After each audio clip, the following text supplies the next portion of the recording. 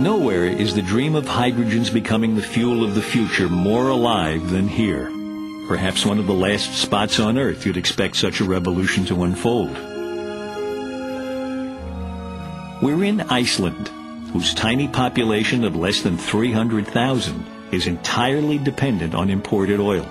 Oil that provides the fuel for its large fishing fleet as well as its cars, trucks, and buses. But if Iceland has no oil of its own, it does possess another underground resource: hot magma from the Earth's mantle, welling up beneath a surface that is itself the product of volcanic oozings in the not-too-distant past. In many places, the magma comes close enough to the surface to heat the groundwater to well above its boiling point. We're walking in one of those spots now, where a borehole was recently drilled to test the potential of the geothermal energy just under our feet. This is more or less 100% renewable power, and then we can actually use that to make hydrogen. So we have a big resource to make a lot of hydrogen to power our own vehicles, our own ships, and then in the future maybe vehicles and ships in some other countries. And be able to transport the hydrogen, which is a way of transporting electricity, and in turn that's a way of transporting your geothermal resource. Yeah.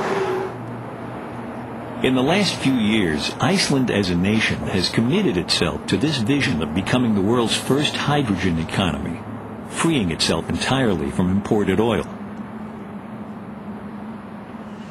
Jan Bjorn Skulason heads a venture jointly owned by the government and several major companies with an interest in hydrogen.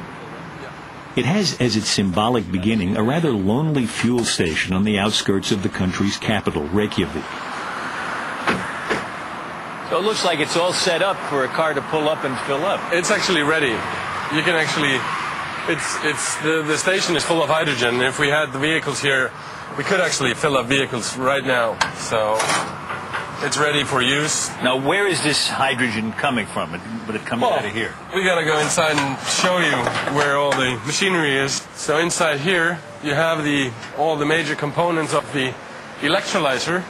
Actually, the mother of the station, as we can call it. The electrolyzer is actually simply a reverse fuel cell stack, producing hydrogen from electricity and water instead of electricity and water from hydrogen. This is right next to, or part of, a regular filling station where they sell gasoline, right? And you can add a little building like this and produce hydrogen at a filling station and sell it. Yeah. And that's what we think actually will be part of the future, is actually on-site production of hydrogen. You can see all these oil tankers driving around all over the world. If we design the future like this, we don't need oil tankers driving around anymore. Yeah. We still need the wires in the air with the electricity, and of course the water system or pipeline system for the water system. But the distribution is on site.